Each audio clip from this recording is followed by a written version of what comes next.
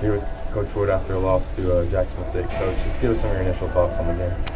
I thought our guys had a great effort tonight. Really struggled from the floor offensively. I think some of the looks were good and others were rushed and forced.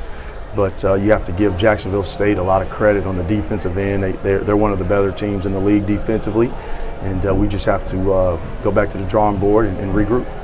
For you guys, only 4 turnovers in the game. What was the key to taking care of the ball? Well, Armani Chaney's playing a lot more now. He's a true point guard. He really does a good job of valuing the basketball, and our guys had a lot of ball toughness tonight. And you know, we cut hard. We made ourselves available, but we just couldn't seem to find any open cracks early in the opposing team's defense that will allow us to get good looks. But I mean, we were getting shots at the rim almost every possession. Second half, you keep them off the scoreboard for the first maybe 5 minutes. What was the key to having a really good defense there in the second half? I just thought we had a total team effort defensively. Guys were doing their job, and we had some urgency about us. We were helping each other.